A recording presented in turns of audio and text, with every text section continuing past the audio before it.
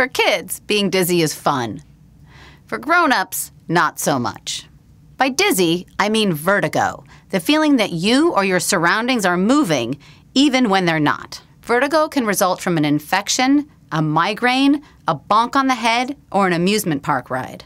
One rare disorder called Meniere's disease produces periodic severe attacks that put its victims out of commission for a day or more. You feel dizzy thanks to the parts of your ear that detect motion, your inner ear or vestibular system. 3 semicircular canals sense rotation of the head, and 2 sac-like otolith organs detect linear motion and tilt. When you move, so does a jelly-like material inside each canal or sac. The motion of the jelly bends fine hairs, called stereocilia, on the surface of sensory cells. These cells transmit signals to the brain. This is how we orient ourselves, find our balance, and control our eyes so the world doesn't move whenever our heads turn.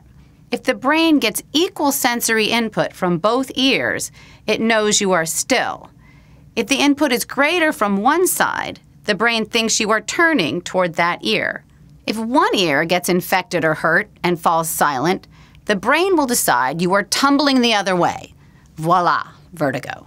From there, things can quickly go haywire. You vomit because your brain thinks you might have been poisoned. One eye drifts up, the other down, and both twist sideways in their sockets to compensate for a head tilt that does not exist. Then your brain hurls you to the ground in the direction of your hurt ear. It thinks you are falling in the other direction. Anyone feeling nauseated yet?